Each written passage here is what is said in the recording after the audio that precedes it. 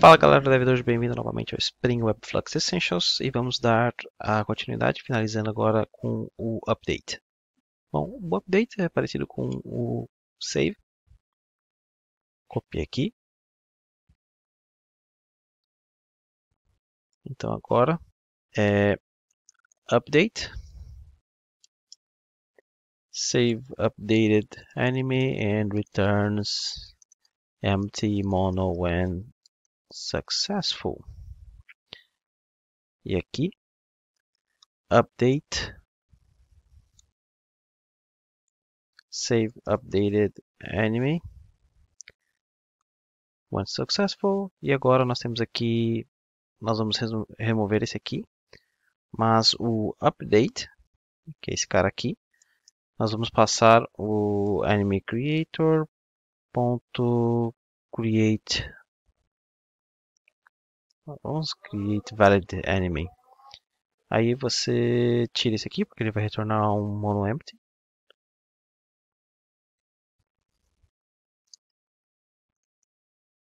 Só que se a gente executar agora, vai dar um erro, porque o enemy repository.save tá para ser com o create enemy to be saved. Então a gente precisa copiar isso aqui, como a gente está passando um outro tipo de objeto, create valid enemy,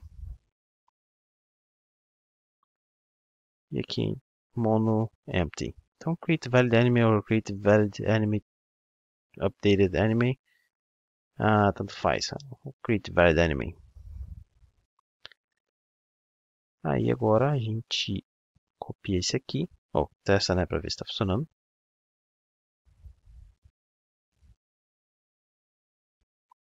Legal, está funcionando e a gente precisa testar o erro agora, né?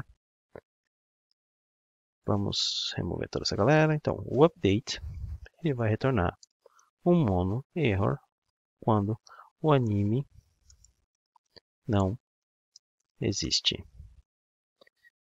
Legal. Aí, a mesma coisa aqui, return mono error when empty mono is returned. Ou seja, o update da mesma forma que o delete utiliza o find by ID.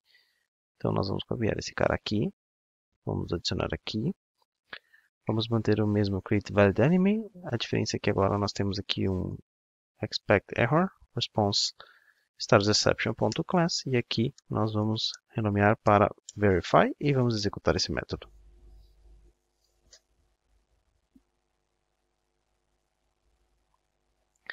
Beleza, então tudo funcionando. Vamos finalizar essa aula por aqui. Na próxima nós continuamos. Eu vejo vocês lá. Até mais. Pera aí que eu esqueci de uma parada aqui. Vamos só mover esse cara para cima, porque eu movi no cara no curso em inglês.